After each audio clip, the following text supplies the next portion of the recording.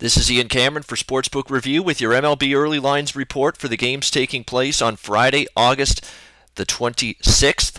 We're going to get right to it. We're going to look at the Seattle Mariners taking on the Chicago White Sox, and the White Sox are a favorite in this game, and I will tell you right now, there's only one reason why that is, and it's Chris Sale. That's it. I mean, what other reason could you possibly give for the White Sox to be a favorite here over the Seattle Mariners, a team still very much alive in the American League wild card race that needs wins like they need oxygen right now, and yet here are the White Sox who are playing just absolutely lousy baseball right now and have played lousy baseball for weeks, if not months, in this price range where they're favored here over the Seattle Mariners. To me, you have to play Seattle or you have to leave the game alone, and what I am doing is playing Seattle in this game.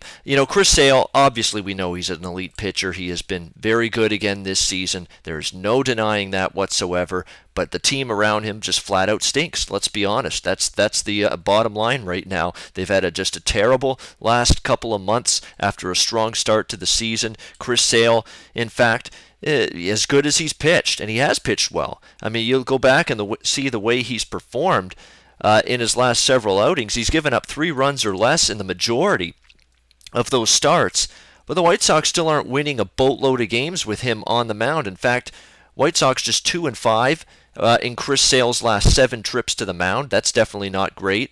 On the flip side, there's nothing wrong with what we're seeing from King Felix Hernandez as of late. He went through a little bit of a lull midway through the season where he struggled a bit, especially with the walks. But what we're seeing right now is a Felix Hernandez that's really adjusting his pitching style. He's not that flamethrower, that hard thrower that he was, early in his career. He just can't top the radar gun that big anymore. So he's really tweaked his mechanics. He's now more of a soft tosser, but very crafty in terms of working both sides of the plate, working up and down in the zone, and also just trying to keep the hitters off balance. And that philosophy has worked for Felix Hernandez, especially as of late. Seattle is 6-1 in Felix Hernandez's last 7 starts. You look at what he's done in his last 3 outings facing Detroit, the LA Angels, and Milwaukee.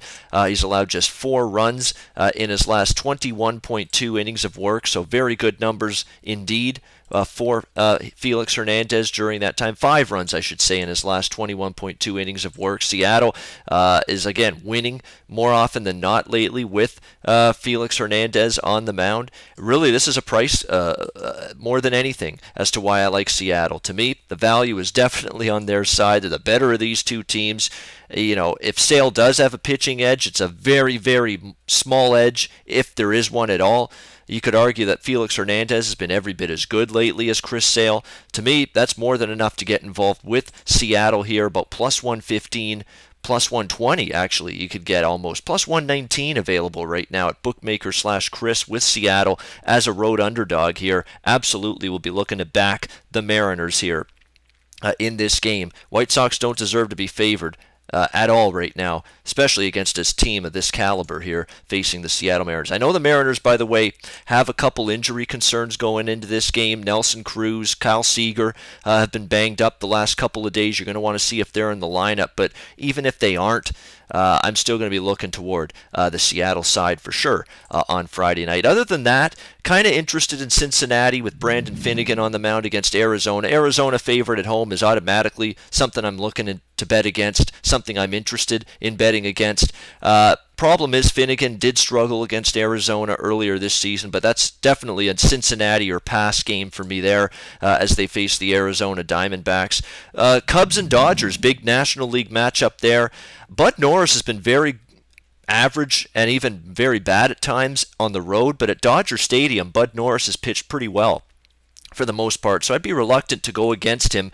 Problem is, backing the Dodgers, near even money against a lefty. I know Mike Montgomery isn't an elite lefty by any stretch of the imagination. Used to be with Seattle, now he's with the Cubs. But Dodgers haven't been hitting lefties. That's pretty much been that way all season. They've struggled against the left-handed side, against the southpaws. So for that reason, you got conflicting factors going on there, so I'm probably going to pass on betting that game. Atlanta-San Francisco, if you can trust this dormant Giants lineup to come alive, there should be some runs scored in that game. I don't trust Jeff Samardzija. I haven't trusted him for a while. He may give up some runs here. If the Giants' bats are going to come alive and finally do something, they should here against De La Cruz. De La Cruz, to me, doesn't have major league rotation caliber stuff right now. He's proven that so far in his brief stint here with the Atlanta Braves. I could see some runs being scored in that game. Got to trust the Giants lineup to get out of this ridiculous funk they're in, but I think they have the chance to there. I'd lean over the total of 8 in that game, Braves and Giants on Friday night. Also looking at Kluber over Perez with Cleveland against Texas. Medium-sized road favorite with Kluber, but Kluber's going this way, pitching better and better and better, and Perez is going in the other direction. It's been a rough second half of the season for Martin Perez. Regression has really hit him hard. It's really a question of value if you want to lay that kind of price with Cleveland on the road, especially Texas does have a good home record, but obviously in that game I'm going to be looking at either Kluber and the Indians or past that game. Cleveland or nothing for me would be the choice in that one. All right, that's my look at MLB early lines for the games taking place on Friday, August 26th. I'm sports handicapper Ian Cameron.